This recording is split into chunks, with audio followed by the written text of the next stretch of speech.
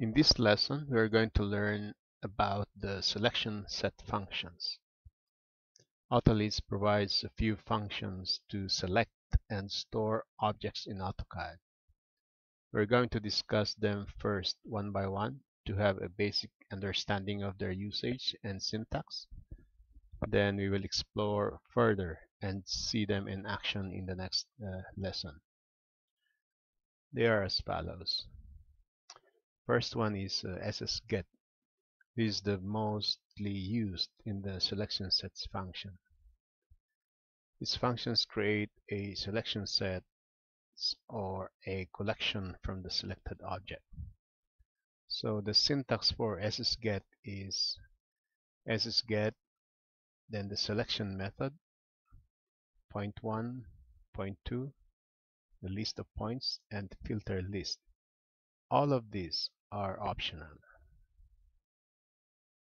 So you can either use only this part, or only this part, or only this part, or only this part, or only this part. They are all optional. The first one is, let's say, the selection set method. We are going to use the crossing. So we are basically selecting the objects using the crossing commands from point 1 to point 2. We can also use any other selection method here, like W for window, or CP for the crossing polygon, or F for fence, or P for previous, or L for last. So there are varieties of selection method that you can use here. So if, let's say, we are going to use the filter list, for example, so we can make use of this command here, setQOBJS SSGetX. This means that we are selecting the entire database, where we are also selecting those in the layers that are off or frozen, or even out of the visible AutoCAD screen.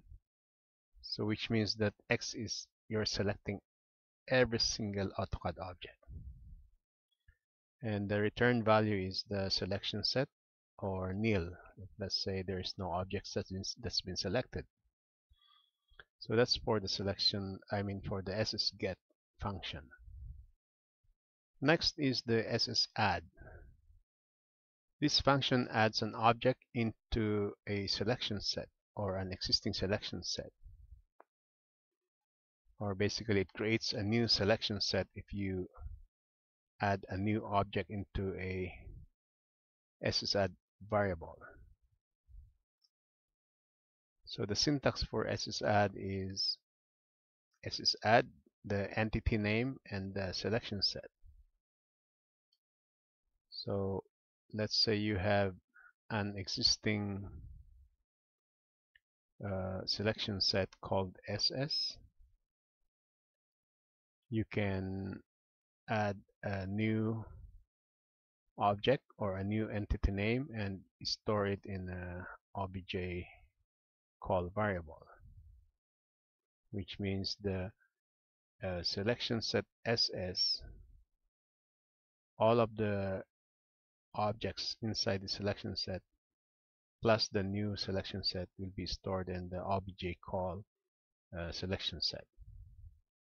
So same thing, the return value is the selection set name or nil. SSDEL is the opposite of SSAdd. So basically this one deletes entity from the selection set. So let's say the ename is one of the objects in the selection set SS.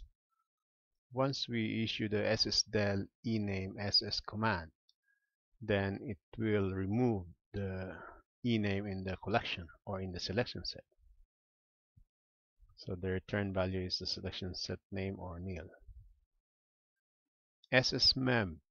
This function basically checks whether an entity is a member of or inside of the selection set.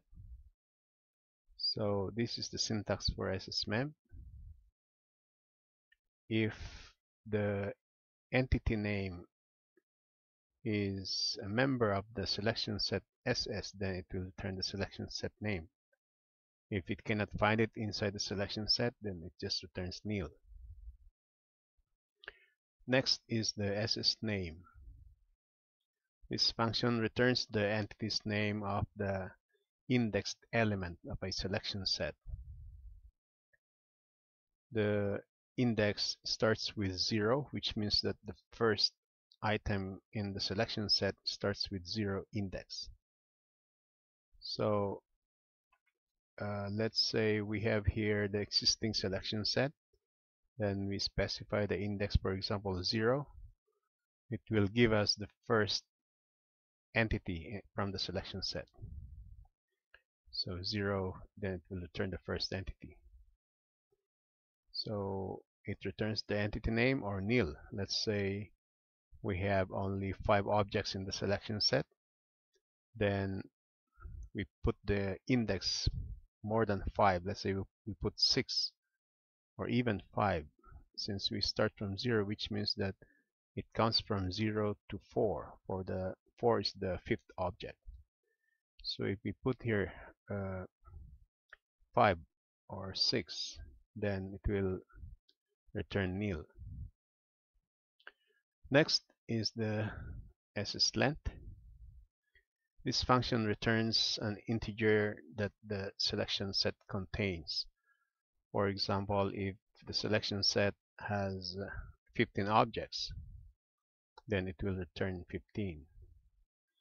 This is very useful in doing a while loop or looping through the selection set and making the length as a conditional value to evaluate if the last object has already been processed.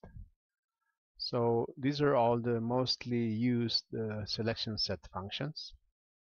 In the next lesson, we're going to explore each of these functions in AutoCAD so we can have a better or a solid understanding of their actual usage. I'll see you in the next video.